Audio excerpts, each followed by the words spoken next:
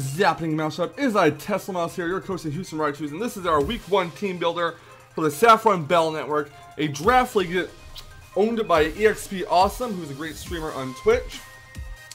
In our first week in the SBN, we are taking on the Wigan Wingulls, or the Wigan Wingulls. I'm not sure how it's pronounced, but that is going to be coached by Ace. Now, his roster is very threatening, so let's go over it real quick. If you look at the bottom left-hand corner, he has, for Tier 1, Victini, Tier 2, Slowbro, Tier 3, Jolteon and Crocodile, Tier 4, Hitmontop, Tier 5, Steelix. For his points, he has Teslamouse, Mega Medichin, Teslamouse, Pinsir, and Wheezing. The thing about this roster is that his Mega Medichin hits really hard. He has two great hazard removers in Hitmontop and Teslamouse, with a couple of stealth rock setters in Pinsir, Steelix, and Crocodile, and a toxic spike setter in Wheezing. So he has got a lot of options to work with on his team. He's also got Victini on his roster and Teslamouse as a Z-move user. Remember, you're allowed one Z-move user in this league, and it can use Z stats moves, excluding evasiveness and Omni Boost. So, going over our team here, I realized that he has a Jolteon, which is a wicked fast mon. It's his fastest mon there, and he has a couple of potential Scarfers, such as Crocodile, Victini, and even Teslamouse. Also, Pinsir, if he does bring it, could be Choice Scarf. So, what I want to do here is I want to bring a couple of Scarfers of my own, or at least one Scarfer, and I chose the fastest Scarfer of them all, Tapu Koko. So we're going to be bringing TK Ryo the Tapu Koko here with the moves Thunderbolt, Volt Switch, Dazzling Gleam, and U-Turn, packing 56 HP, 252 special attack, and 200 speed. This isn't really designed to speed creep anything in particular. However, what it is meant to do is give it a little bit more HP, survivability from stealth rocks and whatnot with its HP investment. A 200 speed Tapu Koko Scarf will outspeed a +1 Teslamouse. So we get a little bit of damage off on a Teslamouse, can just come in, finish off with Dazzling Gleam, and take it out. This is also designed to outspeed, non-Scarf Jolteon, Scarf Victini, Scarf to Pinsir even. And I felt that having Scarf Tapu Koko on the team was definitely very important. We are running Thunderbolt and Volt Switch for electric terrain boosted stab. Dazzling Gleam is also there for a stab, because nothing on his roster, barring Wheezing or Steelix, can resist Dazzling. Well, actually, let me rephrase that. Nothing on his roster, barring Wheezing, Steelix, or Victini, resist Dazzling Gleam. And I don't think he wants to switch Victini into a potential electric terrain boosted Thunderbolt from Tapu Koko. And I don't think he would want to switch Wheezing into Tapu Koko, because Wheezing is not that great on the especially defensive side, and a electric terrain boosted Thunderbolt may do a shit ton of damage to it. So again, I am running Tapu Koko Scarf with the anticipation that he'll be running Choice Scarf Victini, or Choice Scarf Crocodile, or even Choice Scarf Pinsir. I don't see him bringing Choice Scarf Teslamouse. I think he'd be better off as a D-Dance user, especially since it will be bearing the Z-Stone. And also, Tapu Koko is great against. Tapu Koko is awesome against the majority of his draft. It's good against Slowbro, it's good against Crocodile, it's good against Hitmontop, good against Teslamouse, Mega Medichin, barring Fake Out plus Bullet Punch, good against Pinsir and Wheezing. So, Scarf Koko does seem like the set to bring here, and that is why we are running it. Also, we got U-Turn for non-stab pivoting that won't trigger Jolteon's Volt Absorb or get blocked by Crocodile or Steelix. So we have U-Turn and Volt Switch as both his pivoting moves here. That way, if he has no electric moves left, he can just Volt Switch with Stab and Electric Terrain and just get a switch into whatever counteracts his switch. And U-Turn's there in case he still has Crocodile, Steelix, or Jolteon left, so you don't have to get blocked by one of them when you go for Volt Switch. So that is what I'm bringing on my Tapu Koko. Next up, we have La Jinn, the mystical genie of the lamp. Except not really. It's La Jinn, the Hoopa Unbound. We are packing a Choice Band on it with Hyperspace Fury, Zen Headbutt, Knockoff, and Ice Punch. There are 2 mons, and only 2 mons on his roster. This is not why I take a banded Hyperspace Fury. Those would be, there's only 2 mons on the roster that can really switch into a banded Hyperspace Fury, and that's Crocodile, assuming it has Intimidate and Hitmontop. A Hyperspace Fury will basically one-shot, if not, well, pretty much one-shot anything it switches into it, like Mega Medichin, Teslamouse, Slowbro, Victini, etc. It'll 2-shot Wheezing, most likely. But Hitmontop and Crocodile will be his best possible switch-ins for the Hyperspace Fury attack. Assuming, of course, Crocodile does have Intimidate. Let's go over some calcs though. Let's see how much non-Intimidate Crocodile will take from the Choice Banded Hyperspace Fury here. It will actually, hold on a sec. It'll take a maximum of 57 to 67.6% damage from a Banded Hyperspace Fury, and I don't think he wants to switch his Crocodile in and have its health get depleted. So if he's gonna anticipate a physical Hoopa Unbound, then bringing Hitmontop with Intimidate as well as Crocodile would definitely be in his best interest here. Defensive Slowbro though, let's see, are you defensive Calm Mind? We'll pretty much get one-shotted by Choice Band Hyperspace Fury. Victini, I'm pretty sure we'll get one shot as well. And Jolteon is weak on the physical defensive side, so that will be taken out. Salamence, unless if it doesn't want to switch into a Hyperspace Fury that's Choice Banded. As you can see here from these calcs.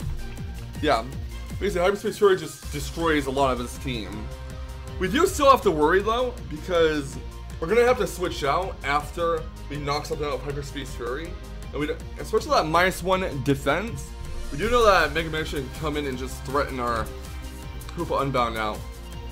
And I am anticipating him threatening our Hoopa Unbound out with Salamence. So if we have to make a risky play there, keeping Hoopa in on his Salamence, prevent him from setting up a Dragon Dance, that's pretty good, but it is a very risky play to make, so hopefully we don't have to come to that situation. The next one on our roster is going to be Space Mama, the Rotom Wash.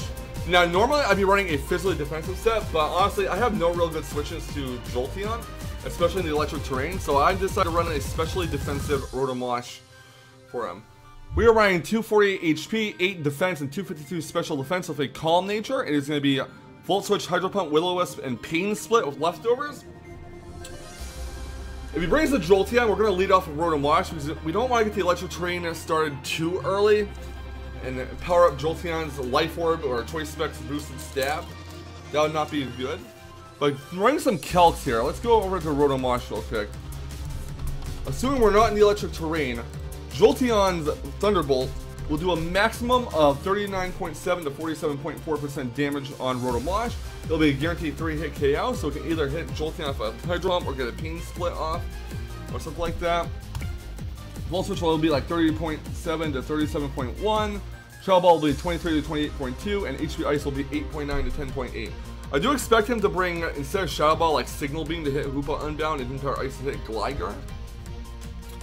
If we're in the electric terrain though, which is something we definitely have to watch out for, Jolteon's Thunderbolt will actually be a guaranteed 2-hit KO. It'll be 60.2 to 70.5. Volt Switch will be a 24.6% chance of 2-hit KO after leftover recovery. It'll do 47.4 to 55.7. This Jolteon is going to be a huge threat because of my Tapu Koko's ability backfiring on it with the electric terrain. But I do still think we have a way to deal with it, so as long as we can whittle down the Jolteon and figure out what kind of item it's holding and get its HP down reasonably enough, we can probably do some damage with Tapu Koko later on. Let's also run some calcs here with a Jolteon all-out attacker. In the electric terrain, Jolteon's Thunderbolt will be a 2-hit KO on Tapu Koko. It'll do a maximum of 65.7% damage if it's Life Orb. If the Jolteon is Choice Specs here, then it will do 63.8 to 75.6% damage. Now we run the calcs here after Jolteon does strike our Tapu Koko out, and we figure out how much damage it's doing, and then we can scope out the item on it. Like I said, most likely I believe it'll bring either Life Orb or Choice Specs Jolteon if he is, and there's honestly no reason for him not to bring Jolteon in this battle because it does kind of give him an extra electric immunity in a way, while also doing serious damage on my team. And again, that Himpower Ice on my Gligar, if it wants to bring Gligar, Himpower Ice would definitely be the way to deal with it. So that is one reason why I'm not bringing Gligar. I don't see Gligar having a purpose in this match. The next mon that we are bringing is going to be Zero Fine the Cryogonal. We are running Max Special Attack, 36 Special Defense, and 220 Speed with leftovers. Freeze Dry, Knock Off, Rapid Spin, and Recover. We got Freeze Dry for stab and to get super effective damage on water types such as Slowbro. We have Knock Off to predict the switch. If he switches into Victini on our Cryogonal expecting a Freeze Dry, we click Knock Off. You can knock off the item off of Victini and see if it was either Choice Banded or Choice Scarf or whatnot. If he for some reason switches Salamence into Cryogonal as we go for a Knock Off, then if we knock off an item, we'll know that he's not the Z move user, and if we don't knock off an item, we'll know that he is packing a Z Crystal. Now, Cryogonal is not supposed to be a physical attacker, of course, but knock off is a good way to get rid of items, and I feel like getting rid of items would be a good idea in this battle, because I do want to scope out what stuff like Krupel, Victini, Pinsir, and Salamence and such are using. You're riding 220 speed to basically speed creep Salamence here. I'm going to show you that. Cryogonal will be speed creeping Jolly max speed Salamence, if we can do this. Alright, so at level 50, Salamence, Jolly Salamence will be packing 167 speed points, or for its stat, after the 252 speed IV, or EVs rather. Cryogonal of 220 speed EVs will be packing 168 speed total, which is 1 point higher than Salamence. So assuming it does not get a D-Dance off, we can basically outspeed it and go for the Freeze Dry and kill off the Salamence, or hit something else that potentially switches in. Now if he does have Victini, I might want to consider going for knockoff, but that could be risky if I overpredict and he turns out not to switch out his Salamence and basically kills off my Cryogonal. Because let's be honest here, Cryogonal has booty physical defense, it has base 50 special defense. Cryogonal speed, special defense, and special attack stat is where it really thrives. Now doing some calcs here for Slowbro, are you defensive, we'll say. Freeze Dry is going to be a 2-hit KO on it, 56.4 to 66.3% damage. Scald will do next to nothing. Side Shock will actually be a 2-hit KO because of Cryogonal's crappy physical defense. So keep in mind that Side Shock does hit on the physically defensive side, so even though it's a special attack, it will target your special defense, or your physical defense rather.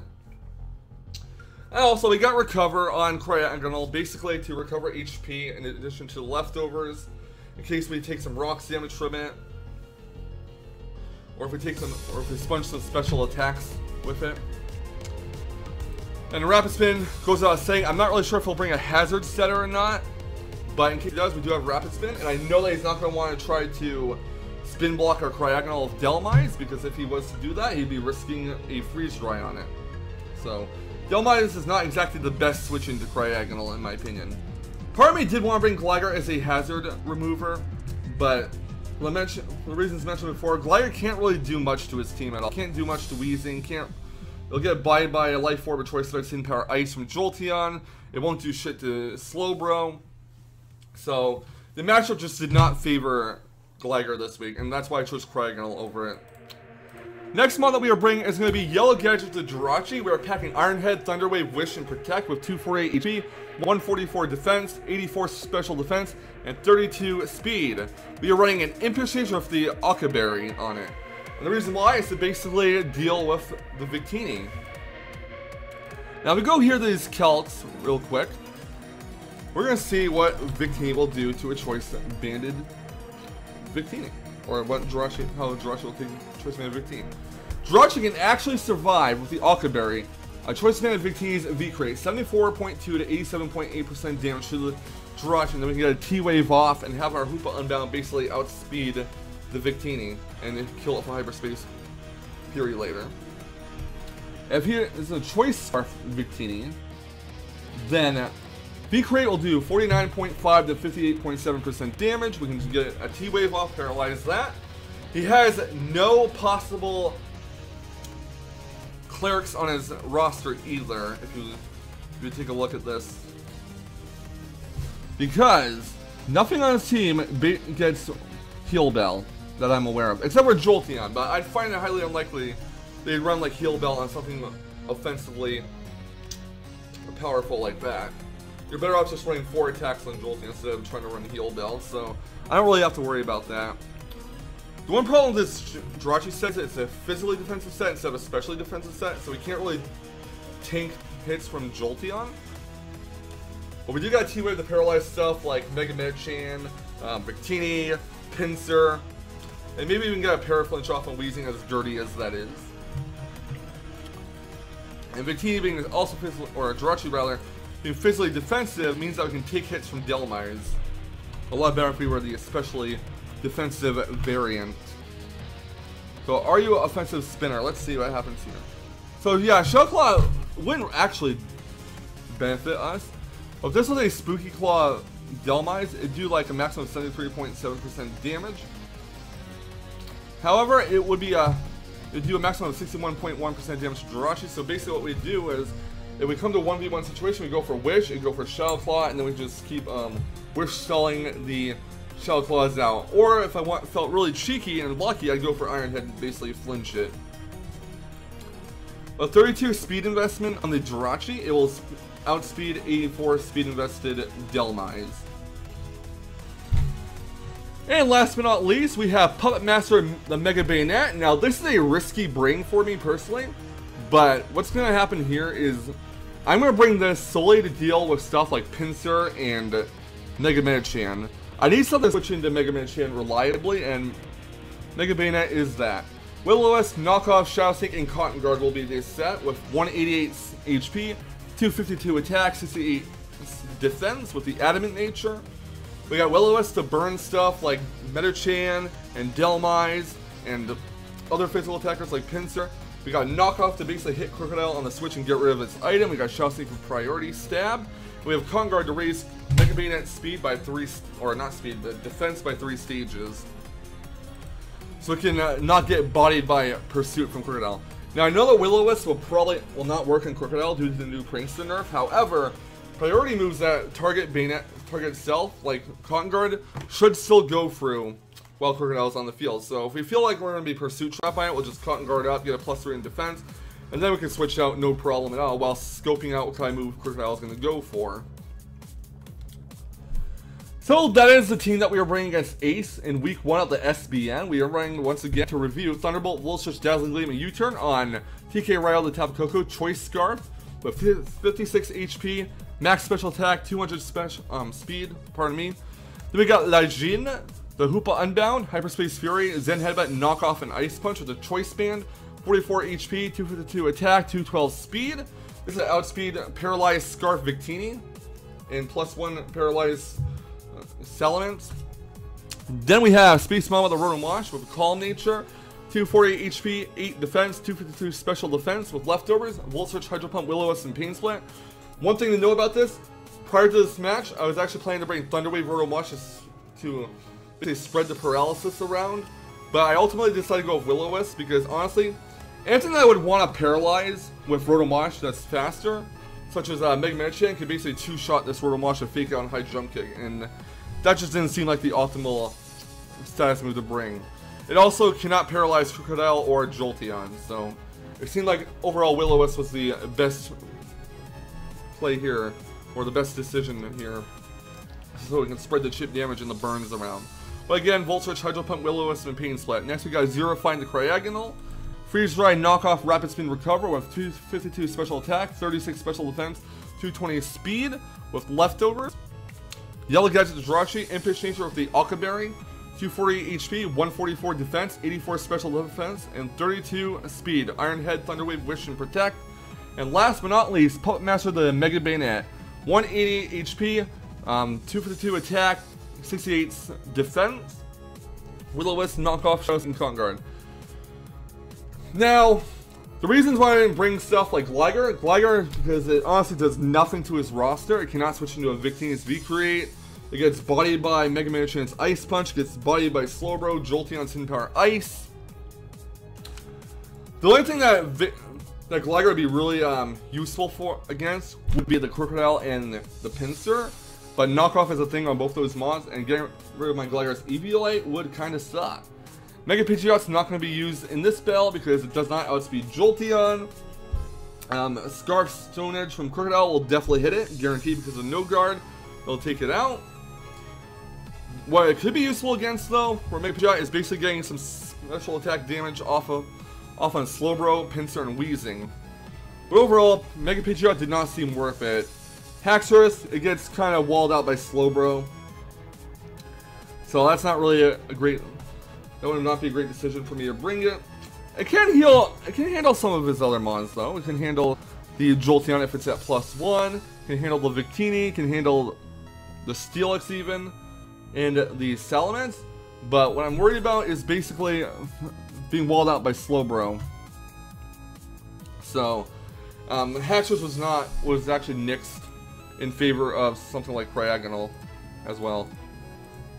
So, yeah, hopefully you guys enjoyed the season 1 week 1 team build of the SBN. We are taking on Ace of the Wigan Wingulls, or the Wigan Wingulls. I'm not really sure how to pronounce it. I do sincerely apologize. But either way, if you guys enjoyed this fantastic team builder, leave a like, comment, and please thunderbolt the subscribe button. And I'll catch you guys on the flip side for some more fantastic Draft League action. And remember, keep riding the Thunderwaves to victory! Okay, thanks, bye.